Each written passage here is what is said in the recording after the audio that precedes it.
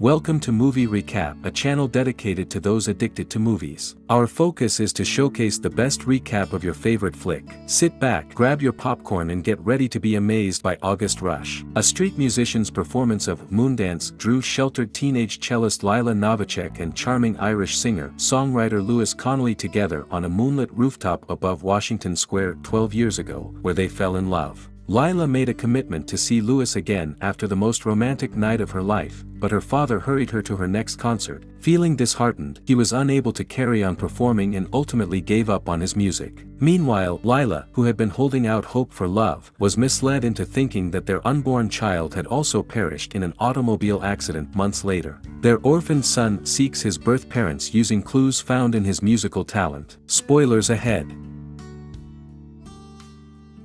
In the year 1995, Lyla Novacek, a talented cellist immersed in her studies at the prestigious Juilliard School, finds herself ensnared in a web of strict rules imposed by her domineering father. Concurrently, Louis Connelly, the lead singer of an Irish rock band, crosses paths with Lyla at a party. Lyla, a reserved individual, seeks solace on the rooftop where she encounters Louis. Their connection leads to a one-night stand, but the potential for a lasting relationship is thwarted by Lyla's father, who vehemently opposes their union. The narrative takes a poignant turn when Lyla discovers her pregnancy. An intense confrontation with her overbearing father ensues, escalating to a tragic incident where Lyla is struck by a car. The premature birth of her baby boy unfolds while Lyla remains unconscious. Unbeknownst to her, Thomas Novacek, Lyla's father, clandestinely places the newborn up for adoption. In a heart-wrenching deception, he informs Lyla that her son has tragically perished. This series of events sets the stage for a tale of separation, deceit, and the enduring impact of choices made in the midst of intense emotions.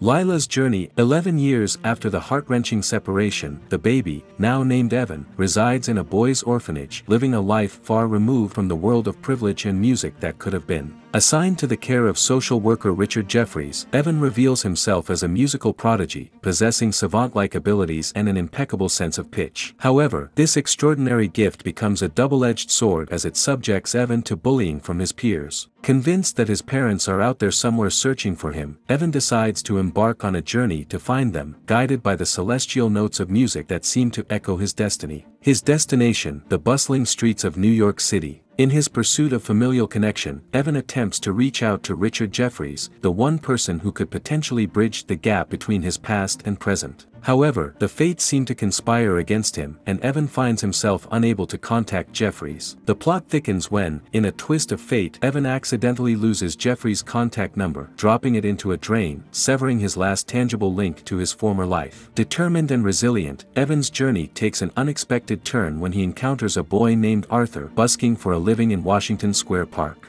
Curiosity propels Evan to follow Arthur to his home, a condemned theater that serves as the makeshift abode for a group of homeless, orphaned, and runaway children under the guidance of a charismatic yet enigmatic figure known as Wizard Wallace. Wizard, an arrogant and aggressive vagrant with a passion for music, takes Evan under his wing. Witnessing Evan's exceptional talent firsthand, a Gibson J150 guitar, a prized possession among the destitute group. Evan's musical prowess astonishes Wizard to the point that he not only relinquishes his cherished spot in Washington Square Park but also bestows upon Evan the coveted guitar, a symbol of trust, mentorship, and a glimmer of hope in the harsh reality of their existence. August Rush is born, a stage name given to Evan by Wizard as he endeavors to market the young prodigy to clubs and audiences. However, complications arise when Wizard, driven by personal motives, discovers the posters that Richard Jeffries has plastered around the city, desperately searching for the runaway Evan. In a desperate bid to maintain his influence over August, Wizard systematically destroys every poster, hoping to retain control over the gifted musician for his own gain. The narrative unfolds against the backdrop of New York's vibrant yet challenging streets, where the echoes of music blend with the cries of the city.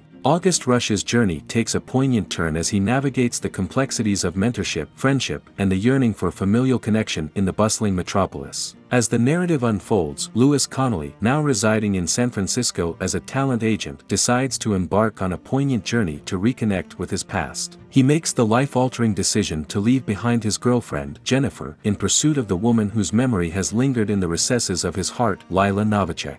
Meanwhile, Lyla has carved out a life for herself as a music teacher in Chicago, a city resonating with the echoes of her lost son. Simultaneously, Lyla receives a call that draws her back into the past she has been desperately trying to forget. Her father, on his deathbed, delivers a stunning revelation that shatters the foundation of her reality: her son is alive. In a moment of intense emotion and urgency, Lyla abandons her dying father and sets out on a quest to find the child she believed was lost to her forever. Louis, fueled by determination and love, arrives at Lyla's apartment in Chicago, only to be misled by misinformation. A well-intentioned but mistaken neighbor informs him that Lyla is on her honeymoon, prompting him to redirect his journey to New York. As fate intertwines the lives of Louis, Lyla, and the now-adolescent Evan, who has adopted the persona of August Rush, the narrative takes a dramatic turn. Richard Jeffries, Evan's social worker, becomes suspicious of the circumstances surrounding Evan's life on the streets and the mysterious wizard. This suspicion triggers a police raid on the derelict theater that serves as a makeshift home for Wizard and his band of talented, disenfranchised children. In the chaos of the police intervention, Evan manages to evade capture, clinging to Wizard's advice to safeguard his true identity.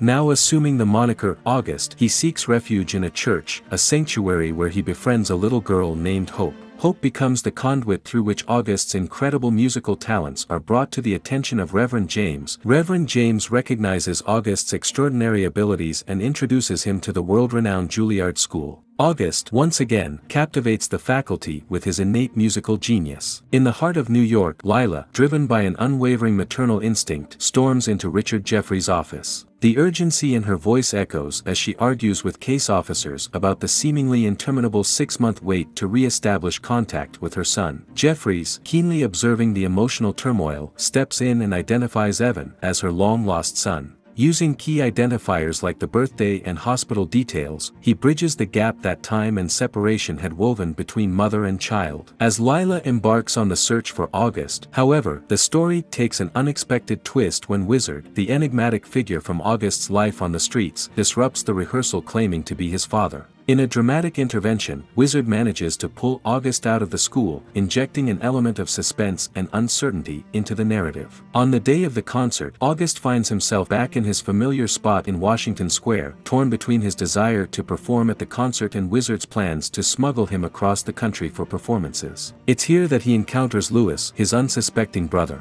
Unaware of their blood relationship, they engage in an impromptu guitar duet, their melodies weaving a powerful connection that transcends the boundaries of family ties. August confides in Louis about his dilemma, torn between his longing to play at the concert and the looming threat of Wizard's influence. Louis, without knowing the familial connection, encourages August to pursue his dream and take the stage. It's a poignant moment of encouragement from a brother who remains oblivious to the profound familial ties that bind them. With the support of newfound ally Arthur, August manages to escape Wizard's clutches through the labyrinthine New York subway system. Louis, having performed with his reunited band, catches wind of Lyla's name on one of the banners and heads for the park.